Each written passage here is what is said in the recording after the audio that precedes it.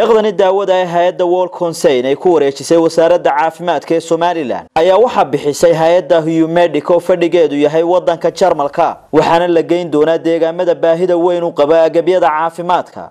Michael Kiwabocha oo madaxa hay'adda World Concern ayaa waxa uu sheegay in deeqdani la gaarsiin doono deegaamo ku yaala bariga Somaliland. These drugs will benefit the poor and marginalized people in the areas of Seoul and Sanaga region, plus other areas where there is a lot of shortages of drugs. daawada waxa ka faa'iideysan doona dadka saboolka iyo kuwa dhibaataysan ee deegaamada gobolada Seoul iyo Sanaag iyo meelaha kale daawayaraantu ay ka jirto.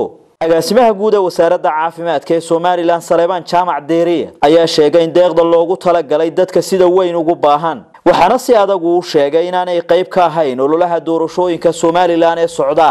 waxa sharaf weyn inaan maanta halkan kala wareegno dawadan oo ay keentay Humanmedic oo ka tirsan Jarmalka oo dawadan hay'ad samafalo wadanka Jarmalka jirta oo soo marisay hay'adda World Concern oo aan aad ugu mahad celino sidii wanaagsan ay dawadan u soo manage gareeyeen.